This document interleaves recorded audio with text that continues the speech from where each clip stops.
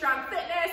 I'm here to talk to you today about how to use a mirror at home while you are doing your virtual workout, okay? It is so important to use a mirror because I know all of the coaches always talk about using the resources you have to work on your form, to make sure you are right on point, okay? Sometimes we're able to see you all live or on the replay, but sometimes it's good for you, your own self, to see yourself in the mirror and how you are actually performing, okay?